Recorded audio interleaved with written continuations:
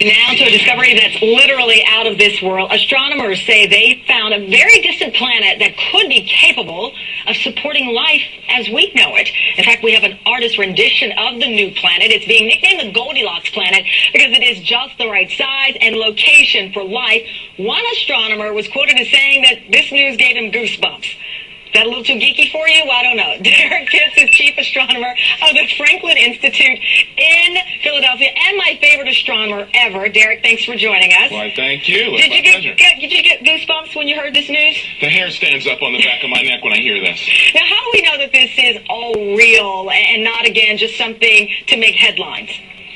The scientists that did this work have been doing this observation for about 11 years, and the equipment that they use for this is the best equipment on the planet. And so the factual data shows that this planet actually is right where they claim it is, at this Goldilocks position where it's just the right location for liquid water to possibly exist. Do we know anything more about the composition, the atmosphere of this planet?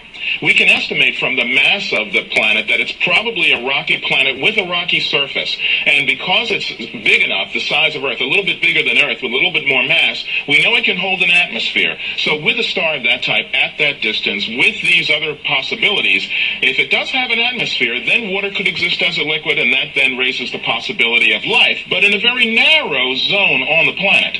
The planet has been named Gliese 581-G. What happens now, Derek? This information is out. We're now talking about it. What happens at this point?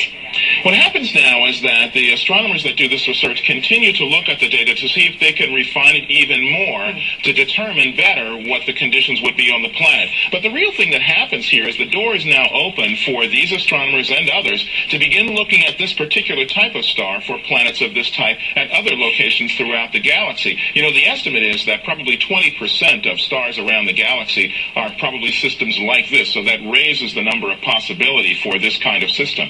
I knew all those years of watching Star Trek would pay off. Derek, this is outstanding. Thank you very much. Great news there. Thank you, Derek.